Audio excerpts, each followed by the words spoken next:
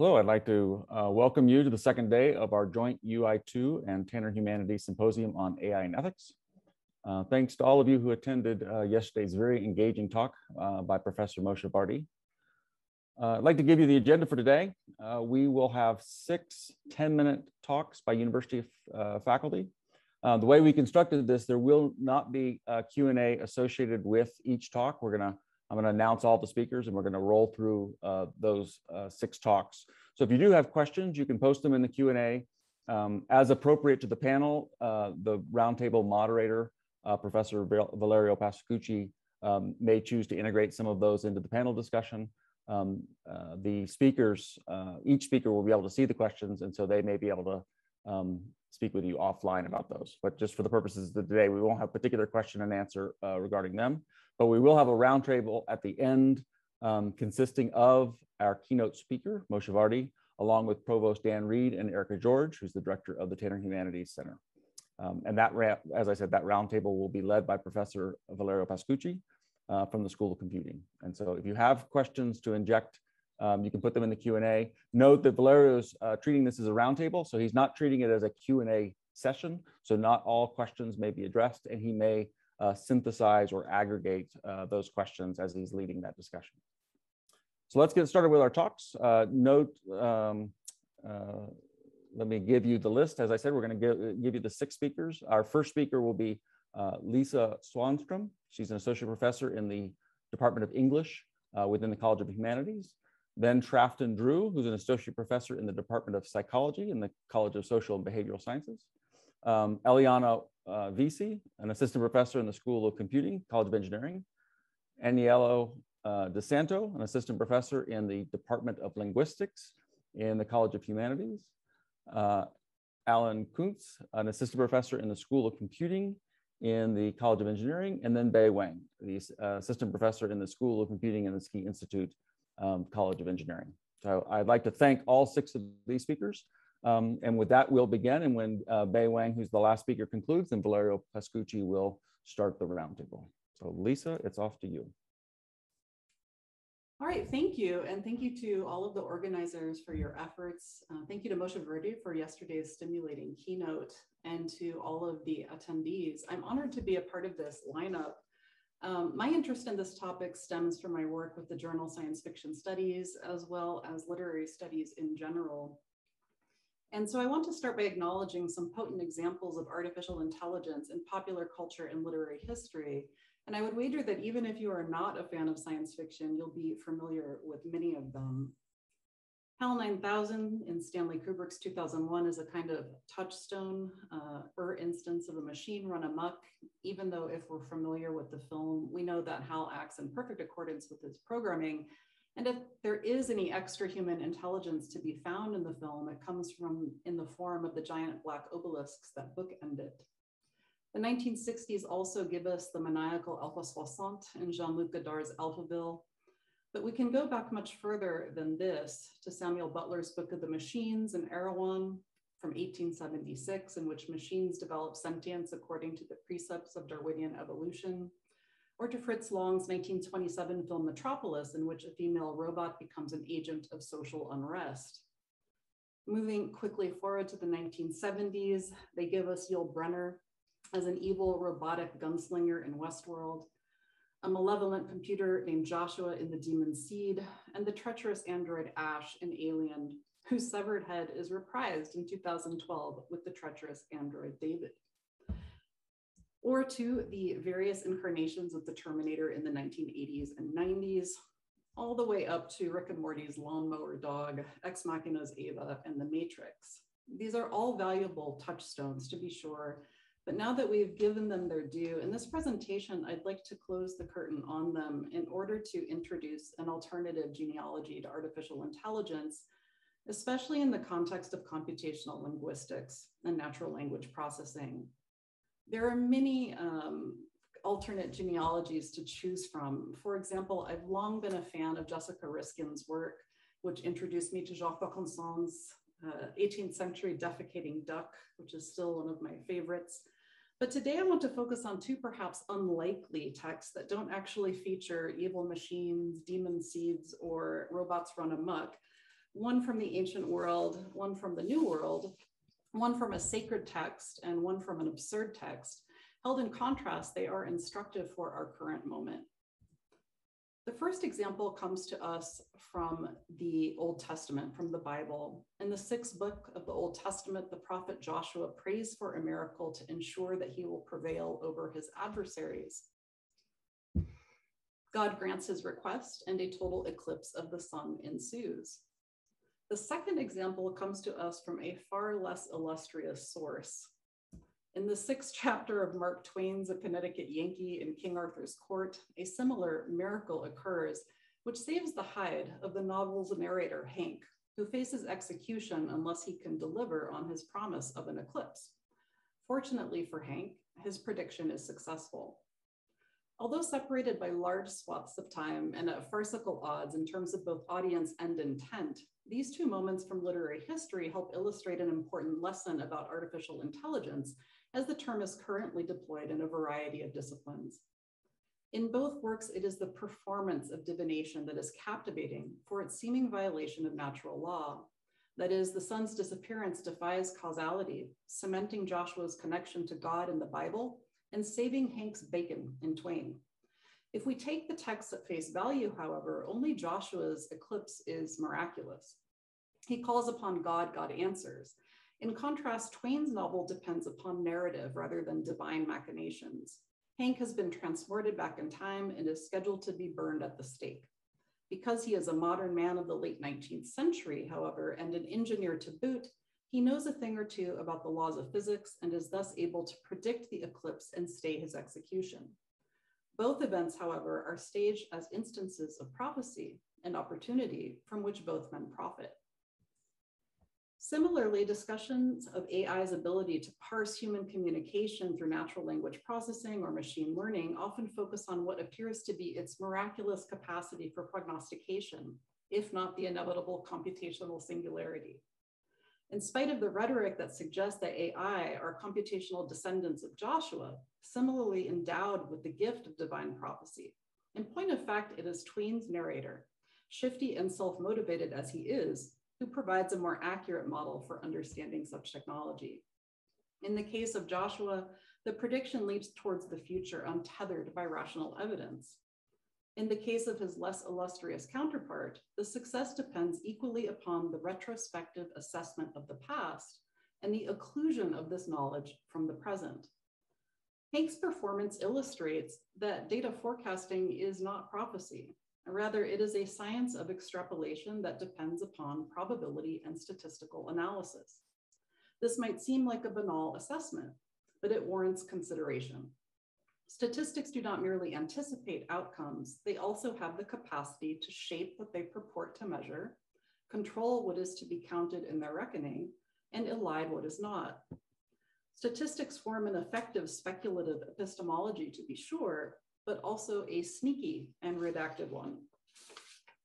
In literary studies, we see a very specific manifestation of this kind of rhetoric in the form of overblown claims about distant reading and the lessons we can glean by processing millions of texts without ever having to read them. But this is not a call to dismiss this completely, not by a long shot. This kind of speculative computational linguistics works.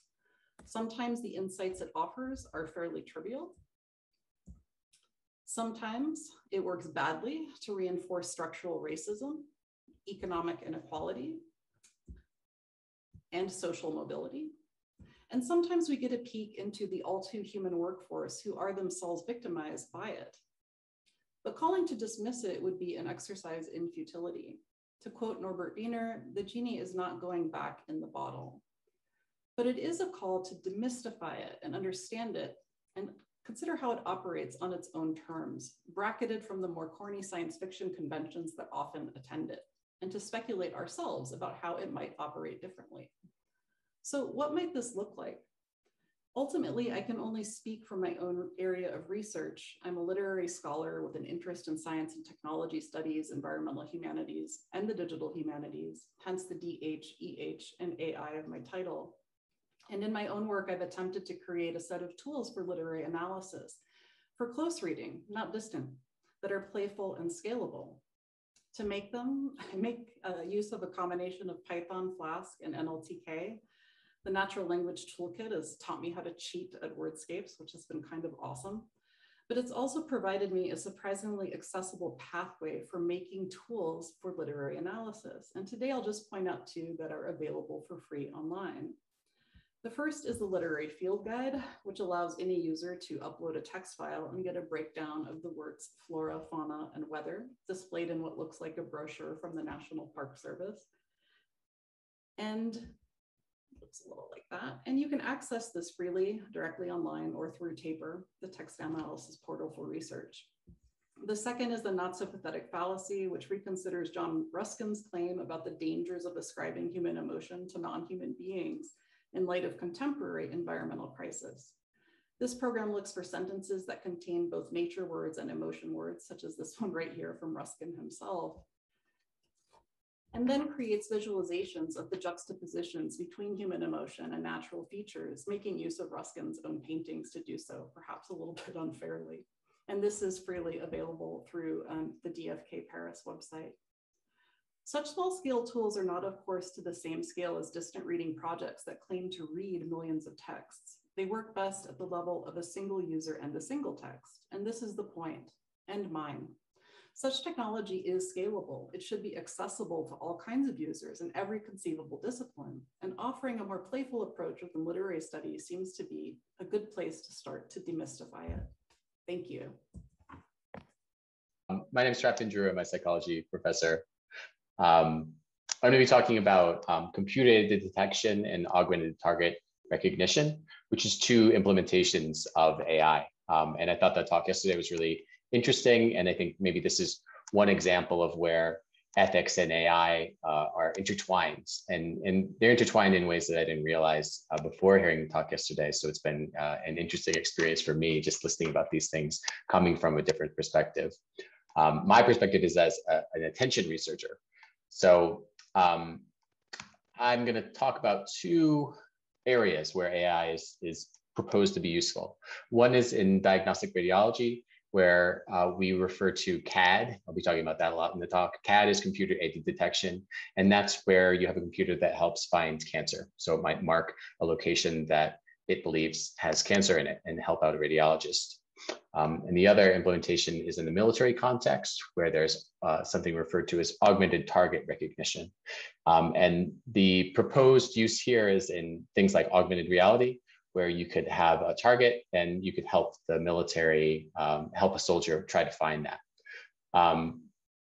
So I'm going to talk at three main points in the talk here. CAD guides attention, CAD or AI. I'm going to say CAD for AI here because I'm used to talking about CAD and I've done a lot of research in that area, but you could say AI guides attention.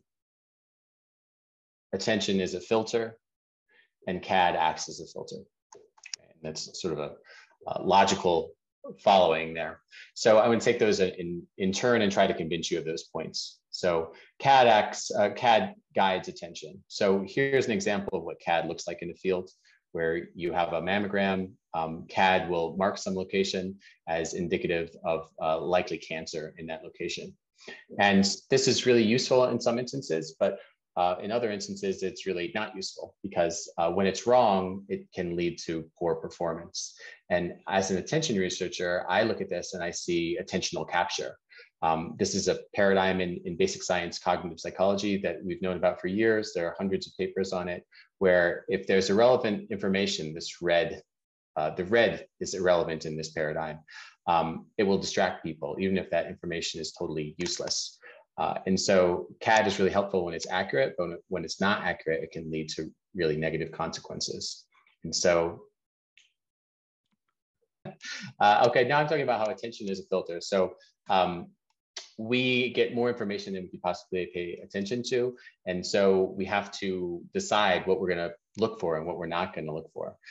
So here we did a study where we asked radiologists to look for signs of lung cancer, which looks sort of like that, these little spheres that are indicative of lung cancer, but they missed the gorilla, right? So I photoshopped a gorilla in here, and more than 80% of radiologists missed this gorilla, right? And so that just shows us that you see what you're looking for and you miss everything else. And that's because attention is limited. And so your brain is constantly deciding, what am I looking for? And everything else kind of gets downgraded. And that can have dire consequences if you're looking for the wrong thing. And so attention, I think there's lots of evidence that attention acts like a filter. All right, so CAD acts as a filter. So here we have an eye tracking study we did where we had people looking for targets, we're looking for T's amongst L's, but we created a task to look like something a radiologist would do. And we monitored their eye movements. And on the right here is a heat map of where they look. And the distinction here is on the left, they don't have CAD. On the right, they do have CAD. So these CAD marks, that's the computer trying to help them. But sometimes it's not accurate, right? And the take home here is that you're looking around less on the right than on the left, right? And so CAD acts like a filter. You pay attention to the thing that it's cued and not the thing that's not cued. And we think that this has something to do with the fact that if you look at the efficacy of CAD, if you compare instances where CAD has been deployed in mammography in some clinics and not deployed in other clinics, it actually doesn't help. So even though there is useful information in this AI-generated CAD queuing, it doesn't help because it's not being used properly by the radiologist, or it's not designed properly to be used with a human, basically. And so in 2020, Medicare and many insurance agencies stopped covering CAD and mammography for this reason. So we finally sort of came to the recognition that it doesn't actually help, even though theoretically it should help. And I think that's because the designers of these sort of systems sometimes forget about the human that is actually using this information. And you forget about the limitations of attention and the brain. So one final example here that I've been working on just recently is I've been working with the Department of Defense. They're interested in finding bad guys, right? So we made like a cartoon version of Find Bad Guys. The task is to find people that are holding guns. And so this is one version. Another version has CAD, or Augmented Target Recognition, ATR, right? And these people are highlighted by the system to be more likely to be holding weapons. And this is what we would call a liberal version, where we're marking lots of things and sometimes we false alarm. And here is a more conservative version where we mark fewer things and sometimes we miss. So here's a miss there. See, that person has a gun, but we didn't mark it, or the CAD system or ATR system didn't mark it. And the really interesting thing here is that what you're expecting from the CAD and what gets marked and what doesn't mark modulates what you find. Right, so here we're looking at miss rate. So if there's somebody that's holding a gun, how likely are we to miss that person? What we find is that when we're marking a lot of things, you can miss it almost half the time. People would not detect this person holding a gun when they're kind of expecting help from a CAD system, when they're expecting this person to be highlighted in red. And then on the other side, when we have a more conservative system that doesn't mark things very often, when it's incorrect, when it makes a mistake and marks somebody who's not holding a gun, our subjects indicate that person was holding a gun, even though they were not holding a gun, 40% of the time, right? So we're doubling, or more than doubling, the chances that that kind of error is being made just by how we're deploying this CAD information. In both cases, it's the same information. We're just changing how that information is conveyed. Basically, what I'm saying, or what I think is coming across from all of this, is that target recognition is really hard. AI can help. Algorithms are getting better and better, but we have to think about the human, and we have to think about the fact that AI acts like a filter, right? So the filter means that you can only pay attention to certain things, and when you cue certain things, that means that you're paying attention to that thing that's been cued and not the thing that hasn't been cued. And that means that AI therefore changes what you find, changes what you would have found otherwise, changes what you would have missed, changes what you would have found. And so one way of thinking about this going forward is like, how good does an AI system need to be to justify these changes? Because you can get in situations where, to go back a slide, this person could have been identified as holding a gun even though they didn't hold a gun. And we have to think about how good does the system have to be in order for it to justify its use. The end. Thank you. I look forward to talking to you all later. So hi again. I'm so excited about being here, about the talks that we have been hearing so far. And so in these 10 minutes or so, instead of focusing on my own research, I also want to talk about pedagogical issues that we face when we teach about these kind of technologies. And in particular, I want to discuss things that are not going to be surprising to any of you in this audience. I think, in fact, we have heard about all of them so far, but I want to stress how I think are going to be fundamental as the backbone on some of pedagogical approaches, not just to computer science students, but to students in general across our curricula. And so, of course, one of the reasons we are here is that we think that artificial intelligence technologies, whether they are hyped or not, are definitely becoming some way pervasive in our contemporary society. And in this sense, language technology is now at the stage where it's becoming, where it's starting to have a broad impact, not just within research circles, but in several aspects of our everyday lives. And arguably, one of the reasons for the success of these kind of technologies has been the rise of these neural network deep learning models that we have heard yesterday that sometimes we label black box models. What we mean by that is that these models are kind of opaque in the way they establish relations between the input that they get, the data we train them on, and the output that they give us. So you could think, for example, of an application that look at my tweets for the past year, and then tries to predict whether on Mondays I'm more probable to want a burrito or sushi. And we would like, in an ideal world, to start to understand how the algorithm does this kind of match, what is driving the prediction.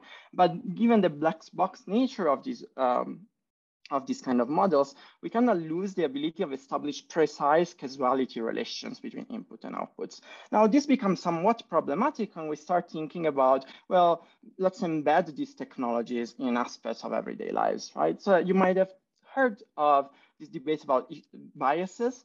And there is definition of bias like a prejudice in favor or against one thing, usually in a way that's considered to be unfair. Now, the second part, the one in red, is the one that usually is at the center of these debates, the unfairness of the biases.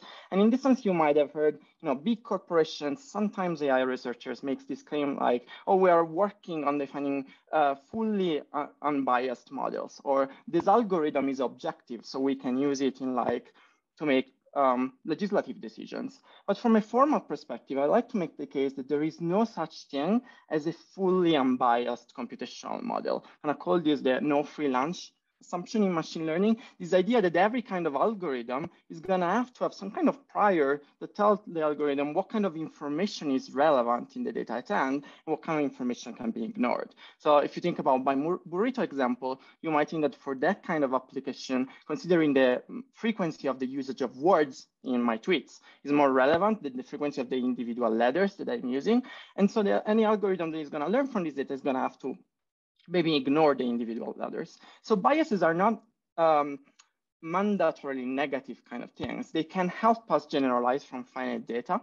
However, things become tricky when we start applying algorithms that we don't fully understand, that are opaque with respect to their bias, over human-generated data that by themselves are going to incorporate some of our societal biases more in general. So a very famous case of this is in the context of gendering of professions.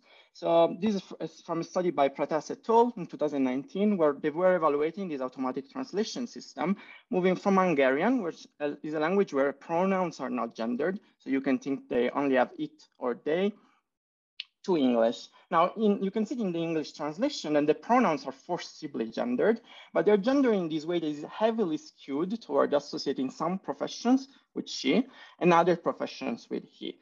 Now, from a linguistic point of view, this is completely unsurprising because we know that in our patterns of daily language use, our patterns of daily language use are biased in this sense. But because the system is trained in this way, then it's gonna get predictions that are wrong in several ways, to paraphrase Emily Bender. They are wrong in a descriptive kind of sense because an engineer can clearly be a she or a they, but they are also wrong normatively. If we start thinking of let's use this kind of system in our translation system every day, and we are propagating this kind of biases that we as a society, we might maybe want to move on forward. So things become even trickier the more sensitive the technologies that we're trying to use become. So some of you might have heard that in the past summer, some prisons were advertising this idea of using speech recognition systems in order to make criminal intent predictions based on the phone calls of prisoners. Now, putting aside the huge issues with privacy that incurs, we already know, without even having to wait for the technology to be deployed, so this kind of approach is going to have several issues. We know from a technological perspective that this kind of system, the speech recognition systems, are very sensitive to, for example, the racial bias of their annotators, because some annotators might be more sensitive to some stigmatized variety of English, for example, than others. And the system is going to pick up on that. And in fact, we know these kind of things without even having to look at the technology. We have decades of linguistic research, and in this sense, I encourage you to check the amazing work of John Boe, that show us that these ideas that we have about some varieties of our language being more valuable than others heavily affects our judgments in, say, the lawmaking process, leading to these practices of linguistic profiling. And so, again, if we stop about thinking about how this is going to interact with the way the models are trained, we already can ask questions of what's going to happen if I actually were to deploy the system in the context of prisoner recognition and things like that. So if we're thinking about how diffuse these kind of opaque models are becoming, it's important to make aware of our general student population when we're thinking about learning about this kind of technologies. Then again, these algorithms are not magically objective purposes. They have their own intrinsic attention problems that are gonna interact in complicated ways with the nature of the data. And so in this sense, it's also important that we start thinking about the fact that technologies are never developed in a vacuum. And so when we're thinking about how are we evaluating them, we have to understand them in the context they are deployed in. To understand what I mean by this importance of evaluation, let's do a thought experiment. Imagine that we're back in the 19th century and the government wants to invest in a company that has been developing the best flight technology. And so you can imagine, how are we gonna define the winner? We could say, well, whoever managed to get the highest off the ground for the longest amount of time, that's gonna be our metric. Now, you can imagine that Icarus might enter the competition with these very heavy walk swings. Icarus is not ever gonna manage to jump like a couple of centimeters off the ground. Then you can imagine something like the Leonardo original machine. That's a very interesting design. It's too heavy, doesn't have any propulsion system. It's gonna crash right away. And then you can imagine that Timmy is gonna enter the competition with a pogo stick, a very fancy pogo stick. And now the pogo stick is gonna allow Timmy to jump, say, 1 meter up the ground, and to do that several times without crashing. So based on our metric, the pogo stick is actually the most successful flight technology, is our state of the art. But now imagine that a company comes to you and say, hey, this pogo stick won the flight competition, is the state of the art, is beating all these other things. Do you want to invest in my company? Now, clearly there is no reasonable interpretation of the metric in which we will say that pogo sticks can actually fly. So this kind of extremized example is used to point out that the metrics that we are using to evaluate certain are not the same as the tasks that we are evaluating. And that we have to be careful in defining the appropriate evaluation metrics, given the context of usage of the technologies that we think. So if we read in the New York Times, these artificial intelligence technologies beating humans and X and Y, where were technologies evaluated and how? So just to summarize, what I wanted to point out here is that these biases can come from our models, can come from the annotations, can come from how we train and how we collect the data we train the models on. But of course, we as researchers are more or less aware of these kind of things, and as well as how complicated the interaction between the biases in all these kind of things are when we are using opaque models. We can kind of infer that, for example, by the increased interest in interpretability of the models, for example, the Association for Computational Linguistics. But what I want to point out that this is not just a concern when we teach about AI to computer science students. It's not just a concern of AI researchers, right? We want our students that are gonna become lawyers and policymakers and doctors and educators to be aware of the complexity of these interactions, even though they are not gonna become artificial intelligence experts. So it's important to remember the language technologies in general, but technologies specifically are always part of broader social systems. So if our concern is the societal impact of these systems, we have to start teaching students that we have to consider all of these dimensions. We have to be critical about understanding the models. We have to be critical understanding the data and how the data interact with the models. That's going to allow us to consider then what is going to be the impact of these technologies, where, who are they going to affect, and how. And so that's also going to imply involving the communities that are going to be affected in our decision making. And then, thank you for having me. I'm Alan Kuntz. It's an honor to be here speaking with you. I'm an assistant professor in the School of Computing and also with the Robotics Center. And so I'm going to talk to you today about some of my thoughts on artificial intelligence in robot-assisted surgery. So I want to start by saying that we're on the verge of a pretty severe crisis, and maybe on the verge of is old news. Maybe we're in it now. And that is, there are too few healthcare providers by far, and it's getting worse. So this is true kind of up and down the medical spectrum, from pre-hospital providers in EMTs and paramedics to nursing staff everywhere, physicians and specialists, surgeons, and the COVID-19 pandemic has made this much worse as well. So this is a big problem, and I do work that's helping to try to address, we're trying to help address this kind of in multiple different places in healthcare, but I'm going to talk to you today about surgery specifically. So where's this problem coming from? So this is some data from a 2018 study on cardiothoracic surgery specifically, but these trends kind of hold across other surgical disciplines.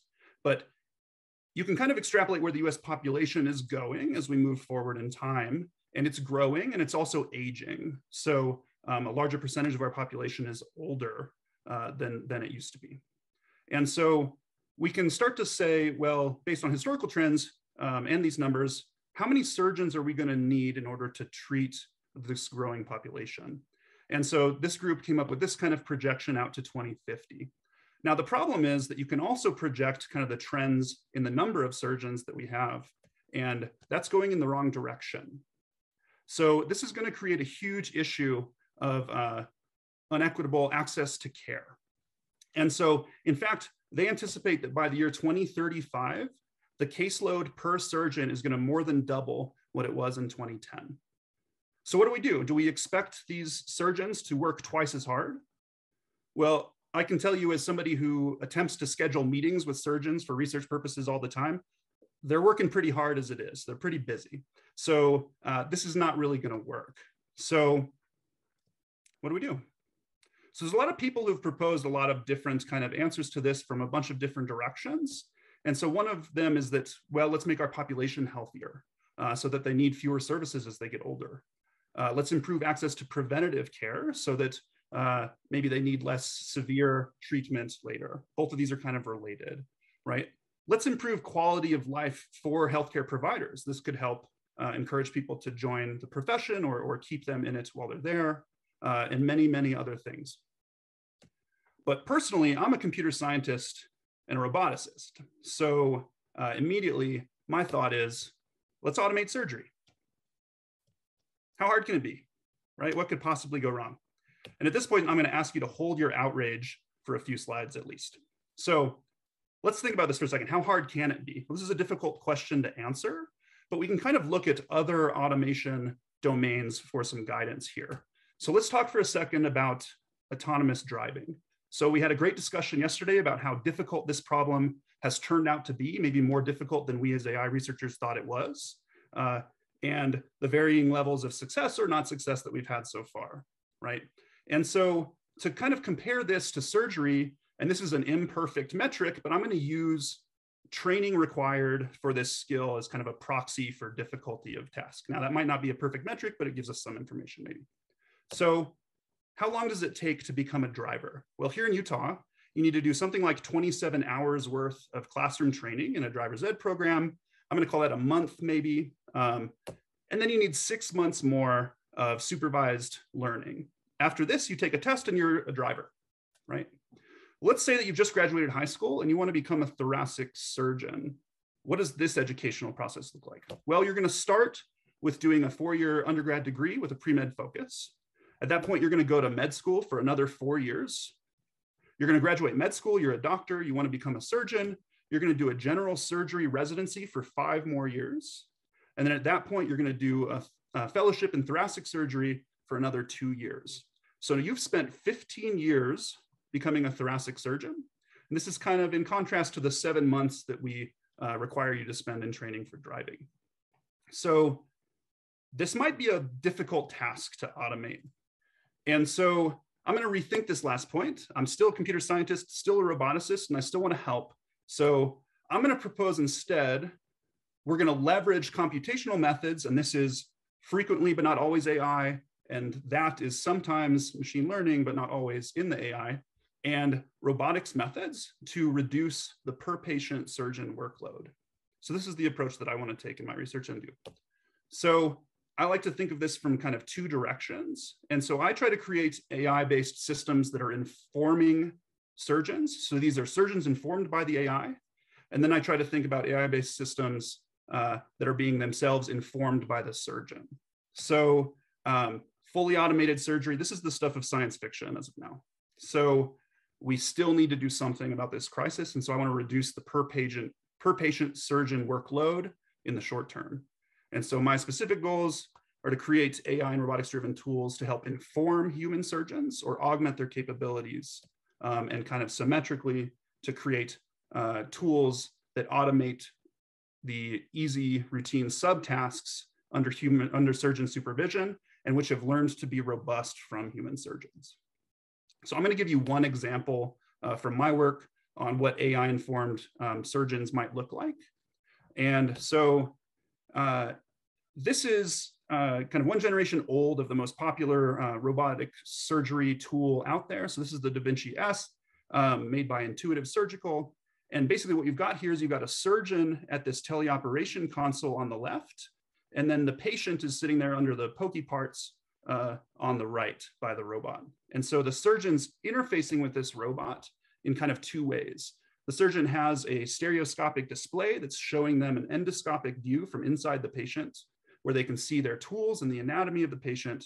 And then they're controlling these tools kind of through this haptic interface that you see on the lower right. The problem is that in surgery, frequently, it's not what you can see with an endoscope that you really care about. You certainly care about that, but you also care about kind of what's sitting underneath the surface of the anatomy that you can see. And so typically surgeons get this information from preoperative imaging like CT scans, and then they have to kind of hold this context in their head and reason about what the subsurface anatomy looks like as they do the surgery. And this has led to some interesting solutions. So here's an image we got from Intuitive and my collaborators at Vanderbilt University of a real case in a thoracic surgery case where a surgeon had taped printouts of 3D segmentations of preoperative scans to the surgeon console for reference during the procedure. And so I would argue that we as computer scientists can do a little better than this for them. And so here is one of my collaborators, a urologist surgeon at Vanderbilt, who is doing a surgical procedure. This is going to be a video of real surgery, so if that bothers you, turn away just for a second. But what Dr. Harrell's doing here is kind of removing some fat tissue from around a kidney so that he can then operate on the kidney to remove part of it that's got a tumor in it. And so we hypothesize that we can provide surgeons like Dr. Harrell with information about what's under the surface here and reduce kind of the parts of the anatomy that need to be visualized in order to get that intuition for him and reduce the time in the surgery overall. So we've created something like this, where we've got this virtual reality interface that's kind of driven by AI-based methods that register preoperative human segmented anatomy to what you're seeing intraoperatively and syncs these things up in a nice way. And so we provide the surgeons with this kind of tool in the visualization, and now they can reason about where in the anatomy the things that they care about are, and potentially speed up kind of some of the process where they don't have to reveal as much of the anatomy to get that intuition. So we've evaluated this. I'm going to spare you a lot of the technical details, but it's been working so far so well for the surgeons, and we've looked at both localization and kind of tumor resection tasks. But the point here is that we're providing the surgeon with AI-based tools with information that they didn't have access to otherwise, hoping to augment their capabilities and help to make their lives easier. So I'd love to hear more from you. So email me if you'd like, or if you want to hear about more of the automation side of what I do for the subtasks, I'd love to talk about those too. But that's all I'll say for today. Okay, thank you very much to all the presenters. Those have been really interesting talks on all fronts. And now we'll start this kind of panel discussion with our three panelists. Just remind me, Moshe Yardi, university professors and scholar at the Rice University and scholar at the Becker Institute of Public Policy. Erika George, she's professor of law here at the University of Utah and is the director of the Turner Humanities Center. And then Reed, that is our senior vice president for academic affairs, in addition to being a professor of computer science. So I would like to first let the panelists kind of give their kind of opening remarks, hopefully provocative, and so that I can start sparking the discussion. And then I have a few questions ready, but let's see where the discussion goes. We'll keep it this kind of as informal as we can. So Moshe, are you in? I see you're still muted. Otherwise, I'll... I'm here. Okay. Yeah. So as a keynote of our symposium, I would like to give you the first brief comment. And yes. Then I guess Erika and then Dan will follow after that. Yeah. So I want to start, thank you for all the presenters. There was a fascinating tapestry of perspectives. I want to start by reading a quote. Our knowledge of science has clearly outstripped our capacity to control it. We have grasped the mystery of the atom and rejected the Sermon on the Mount. We have achieved brilliance without wisdom, power without conscience. Ours is a world of nuclear giants and ethical infants. Amazingly, this was said by General Omar Bradley, who was the chairman of the Joint Chiefs of Staff from 1949 till 1953. At the time, I think he was thinking about nuclear weapons. And many people doubted our ability to control the genie of nuclear weapons. But amazingly, we have managed to do that. There were the World War, before that, we had in World War I chemical weapons, and we managed to also tame chemical weapons. But we did not see the risk of digital technology or information technology. I mean, I'm a technologist, and you say, well, this is just gadget, wonderful stuff, access to information. What can go wrong? How naive we were. How naive we were.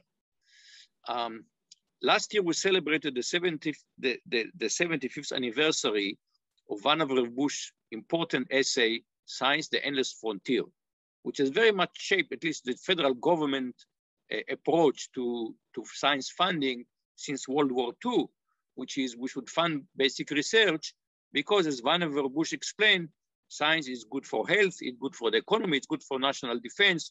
We should do more and more of it. And we somehow took for granted that more science and more technology means more societal good. And I think we need to go and revisit it. I think the assumption that automatically, if you produce science, produce technology, society will benefit is a bit naive. We need to think, how do we make sure that science and technology benefit society? It will not happen just because we have more science and more technology. Thank you. Okay, thank you. Erika. Okay, we were invited to begin with a provocative statement. I have selected language that will be debated at the UN this session. So the UN Special Rapporteur on Human Rights has done a high-end report on the human right to privacy. And the recommendations coming from that committee will be expressly ban AI applications that cannot be operated in compliance with international human rights law and impose an immediate moratorium on the sale and use of AI systems that carry a high risk for the enjoyment of human rights. Unless and until adequate safeguards to protect human rights are in place, these technologies have no place. So, in some ways that picks up where Moshe invited us to start, kind of the end of the beginning, this notion that ethics is not enough, that policy is imperative. And I am very sympathetic to that view. In fact, I agree with it. There are policy conversations that are now starting and will be underway that I will note in the chat. But I think it's also important to appreciate what ethics allows us to do as we frame and shape policy conversations. This is a position that is making primary the value of privacy and human rights. If something is designed without that in mind, it should not be designed. Another value is innovation and expression and freedom to do that, which developing computer technology and broader technology could also be. I am coming to you from the law school. The scales of justice are about balancing. Many of the questions that were posed yesterday were interested in balancing AI and society. That is the title of this symposium. And I would just like to offer the unpopular opinion that perhaps we need to pause. Moshe talked yesterday about inquiring who's driving. Are we letting technology drive? I think we need to be concerned about velocity and perhaps slowing down and doing the kinds of due diligence that we expect businesses to do. The other thing I'll state before concluding the opening remarks, and I do hope we get to touch on each piece of this tapestry of the wonderful presentations that just happened. Moshe cited Stuart Russell's The Human Compatible AI and the technology moving in ways that Russell predicted would be incompatible or outstrip in the realm of power that it was able to exercise and control. Not dissimilarly, the business enterprise, much of the technological advancements we are seeing are happening in a commercial context. I am low-key self-promoting my recent publication, but looking at corporate governance structures, not just public policy and law that is governing technology, but the very construction of the creature that is corporate itself, which does have rights and doesn't have sufficient responsibilities, arguably. So to stop, to slow, to get businesses to look at doing the kinds of due diligence around social issues they do for economic issues that would impact profits would go potentially a long way, or longer and further than we have in the absence of regulation when there isn't political will to actually provide those guardrails. It's unlikely that there will be a moratorium. People will continue to create and develop. So it's critically important that the ethics of asking the questions about AI from the outset are critically important. So Elaine's presentation, I learned a great deal about what isn't being taught or how it could be better taught in computer science departments. As I listened to Alan's presentation, I wondered if the initial question, the truly tremendous work that he's doing, does one start with the question, is this ethical to develop? We assume it's good, it looks very good, but are there other questions that need to follow on? Who will be impacted? Who will be potentially adversely impacted? Who will have access? I think these are important conversations to have. They can't be had solely in a computer science department. They shouldn't happen only in a law school. And I think we've been given a great deal to think about by your remarks, Moshe. Thank you very much for that. And by each of the presentations we heard today. So I will be taking the moratorium on all AI until we can figure it out position. Okay, thanks a lot. Dan? All right, thanks. I should first, full disclosure, I used to be head of global technology policy for Microsoft in a previous life. So just a word of disclosure about that. A few thoughts. Moshe said yesterday, and I won't get the quote exactly right, but I'll try to capture the essence of it, that law floats on a sea of ethics. And that I think is absolutely true, but it is an uncertain and stormy sea. If it were not, we wouldn't have neither philosophers nor judges, because the nuance and the interpretation does matter. I will say one of the things that I have worried about for years, and I've talked to government leaders around the world, is a slightly different take on what Erika said, but I agree with many of her points. One of the challenges that we have as we think about law, 2 points. First, almost all of our concepts of law, at least, and I hesitate to say this in front of Erika, a liar, so she'll correct me if I'm wrong, but most of our, at least in Western civilization, our laws are rooted in concepts of person and physical place, right? The castle doctrine about search and seizure and your home is your castle being a canonical example of that. Digital personas and information about us digitally flow at the speed of light. Well, the speed of light and optical fiber, which is not quite as fast, but is within spitting distance of it. And so this notion of transnational personas is really important. And yet the global patchwork of laws means that it's sometimes difficult to reason in a holistic sense about those. And, you think about, say, a Kenyan businessman who stopped in Brussels on a way to a trip to New York City, checked their email, did some work, flew on to Beijing. Their persona and information about them is scattered literally across the planet. And there were some complex issues about applying laws to that persona across that divide. And part of it is because there are nuances in our global understanding of ethics. They're not quite the same across the planet. And you can see that if you look at, for example, the European General Data Protection Rules versus the US versus what exists, for example, in China. I'm also reminded that we learn from history, maybe. It's always, the provenance of quotes is sometimes uncertain, but one of them that at least has been attributed to Hegel of the Hegelian dialectic is that what we learn from history is that we don't learn from history. And so there are these, how do we deal with this? And I say that to say the following: control of information has always rested in the hands of the powerful. It was true in the time of village elders. It was true in terms when writing was restricted and reading to a literate minority. It was true in times of control of the printing press, and it's true now. That does not mean that we should not be having these conversations about how we ensure equity. I just want to point out that history is replete with examples of those inequities, and yellow journalism being one of those examples as well. The last thing I would say quickly about pace of change, I'll relate an anecdote.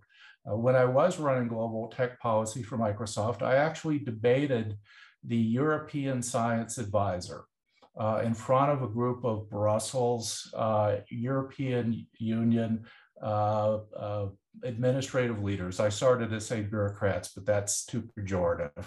And she was a Scottish microbiologist, and I, of course, am a computer scientist.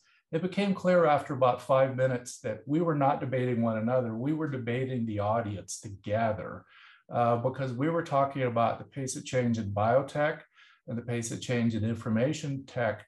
And to Erika's point, the core question they were asking was, how do we slow this revolution down? And we pointed out just how challenging that actually was. So there are a few framing thoughts. I look forward to the conversation. Okay, thank you, everybody. Now I would like to make it a little bit more personal and start thinking about sooner or later we'll have self-driving cars, right? And so the BMW will protect the driver a lot, the AI there, while the Tesla might try to not kill the pedestrians. And there is going to be a variety of AIs, and you have to pick your car. So how are you going to choose the model you like? And in a way, are we in a way creating the evolutionary environment where AI will evolve over time? So I don't know who wants to pick this. Maybe Erika? Okay. So are you asking that I'm going to pick the car who kills other people or kills me? Well, yeah, the one that protects you more or that protects more. I mean, think about the trolley Yeah. Philosophical challenges like the David Emmons kind of wrote that book, say, will you kill the fat man, right? The one that would block the trolley. So what car? What's the color? What's the color of the car? You didn't tell us what are the colors of the car. That's how I choose. Okay, so you refuse, but I mean, we will have those type of choices, right? As individuals. So how you look at the choice of the AI, the cars, we don't look anymore just at the engine. Yeah. We look at what AI will drive them. So how you will choose? I think we choose based on how many distractions there are in the driver's compartment with the entertainment and communication options. That's a whole other problem for humans. I will also note that, you know, we don't know how 16-year-olds learn how to drive either, to hark back to that previous point that one of our speakers made. So this notion about explainable AI, we do have somewhat different standards for humans than we sometimes apply for AI. And I'm not saying that's good or bad, but it is important to think about that. So there are people who have written recently about the trolley problem. And they said that somehow we took an obscure kind of philosophical paper, and now because of AVs, it just become, everybody thinks this is the hottest problem. But you know, imagine, you know, and imagine you ask people to make, how do you make the decision? I mean, before we want a car to make this decision, we should ask people, how will you make this decision? The answer is, you're not going to get a clear answer from people how they're going to make decision when they're facing with this, when they have to make a picture in the spur of the moment to do this. And at the end of the day, it's not an ethical problem.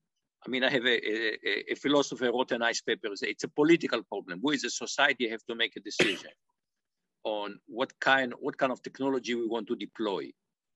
And we teach computer ethics at Rice University, and I will put a bit in a minute. I'll put a link on the chat, and we try to get away from these abstract philosophical questions, and we really try to focus the course on social impact, on societal impact, in particular on social justice. We said how technology impact people very much depends who are the people involved. And very often when we see this technology, the people who are doing better socioeconomically are impacted differently than the people on lower strata of the socioeconomic scale. So we try to ground this discussion on ethics in not just in philosophical ethics, but thinking about this happens, we're in a human society. We are thinking of we don't have a just society, but we can hope for a more just society. And how does the technology affect our society? And to me, that's kind of a bit more grounded way. And it kind of reminded me of the pre-ethics comment. You know, it's complementary, but complementary to this pre-ethic discussion to try to think about grounding this technology and its impact in discussion about social justice. I'd like to follow up on that and say something more about information. We're talking about data and information and the information that businesses have. Elaine's point about pre-ethics, as a lawyer, we would call that issue spotting. You're given a fact pattern and you have to kind of spot the problem, spot the risks, the potential liability, the legal issue. I think it's very difficult, at least from my understanding as not a computer science person, given the black box concept of we don't quite know what's going on. I'd like to see more transparency in AI so that we can have information around which to make decisions. Right now, we are the information providers and our information is harvested and our behavioral data is. And with the exception of regulations out of Europe, it's less clear to me that we have information about the information age that's sufficient to be able to make adequate, wise, or well-informed policy decisions. Where would you situate that, Moshe, in the work that you've been doing or the teaching that you're doing? If that makes sense. So is it proprietary, the kinds of things that Microsoft does or doesn't disclose to a foreign government? Should it be information accessible to us and to all of us everywhere, anywhere we may be? Well, I'll say one of the things that multinational companies struggle with is sometimes finding a safe harbor because they can find themselves, because of this global flow of information, sometimes in a situation where they have to choose which country's laws to obey. And that may drive whether they even can choose to do business in that country. There are real issues there. I wanted to echo, I think, a version of what you're both saying. I think we as academics sometimes tend to latch on to abstractions because we're really comfortable with that. What society cares about are the pragmatic implementations of these things. And so I think if we want to have an informed debate, and I do believe that is the core element of participatory democracy, we need to frame the issues in ways that the citizens see the practical consequences of choices, not kind of the hypotheticals of expanded versions of the trolley paradox, because it's not as if you ponder for an hour, do I turn left or right, and which person do I kill? You will react instinctively based on a lifetime. But the pragmatics about information sharing and where, and how they affect things, it's also important how you frame the questions, because if you ask them abstractly, you may well get one answer, and there have been some sociological studies of this. If you ask them concretely about specific consequences, you may get diametrically opposed answers from the same people or the same sample. But I think that concrete framing and having a vigorous debate is really key to how we sort out these issues. So I don't know if anybody ever watched a TV show, I think it's called The Good Place. Yes. Which was really kind of philosophical issue. And there is, I think Chidi is a philosopher there. And Michael, who is some kind of a angel or Satan or whatever you want, is actually putting him in the driver's seat of the trolley. And he says, okay, you're the philosopher. You have 2 seconds to decide. And it ended with blood spattering on the trolley. It kind of makes the same, it's very different to argue about something in the abstract and make a decision right there on the road. But, the interesting thing is that, Dan, you have perspective on this. Who is the president of Microsoft? What's his name? Brad Smith. Brad Smith. So Brad is the president of Microsoft. And I believe that he is a lawyer, right? And some of them, I would say the most kind of intelligent conversation about tech policy is you hear from Brad Smith. Okay. And there you talk about, for example, about issues that you have to do with the globalization aspect of technology. We are dealing, for example, think of the whole issue of cybersecurity.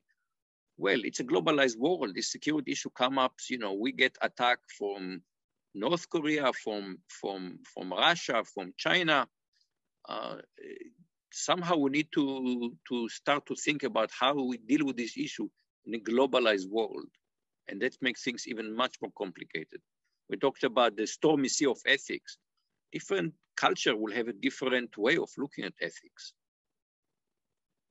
In fact, people have done some experiments and putting the trolley problem and asking people in different cultures to respond to that. And the answer is you get different answers in different cultures. And yet we have the same, for the most part, Microsoft technology laptop in all of those places, despite their different contexts, being deployed in very different ways. I think it was, who talked, one person, Trafton, the sensor device that he's researching. I've got a law student researching the other side of that when it's been redeployed used in cluster munitions, right? So the same technology can be used, dual use for very devastating purposes if it gets into the wrong hands in the wrong country in the wrong context. So I do think there is much to be done around universality. Coca-Cola is the same product, usually mostly all around the world. My understanding is this technology is the same or coming from the same grounds. So are there ways to ask the questions at the outset of design, and what should those questions be? Whether that's internal to a business or computer science and their individual ethics, or the kinds of things that need to inform policy making. Well, I'll just say that's one of the practical reasons why it's important for us as a university, but for corporations as well, to have global and diverse teams so that you can get all of those perspectives, or at least a multiplicity of perspectives in the room when those choices are being made. because it does shape some of those trade-offs. But Americans don't necessarily understand what might be appropriate and inappropriate in another part of the world, and that is conversely true. So that diversity does matter in lots of practical ways. And I believe that Barack Mises called for international treaties on some aspects of tech policy. But this is not an issue far broader than Microsoft. All of the tech giants struggle with these issues. So what I was trying to throw very quickly one last provocation. It's kind of on the opposite side of now us shaping AI. But so I don't know if you know, remember that Winston Churchill in a famous speech said that we shape our buildings, thereafter they shape us. And it feels like we build this AI social media world around us. And that is actually changing a lot the way we think, the way we act, and in fact, the way we think about ethics. And I wonder what's your thoughts about how AI is changing us as people, as communities, and the way we think about ethics. So when I talk to people who do, science and technology studies, they say that culture determines what kind of technology we're developing and deploying. And then technology in return have impacts on who we are as a society. So somehow we're going in between that it's an interplay between culture and society and technology, and it goes in both directions. We tend to think going in one direction, but it's a back and forth. I'd agree, and I think it's very iterative.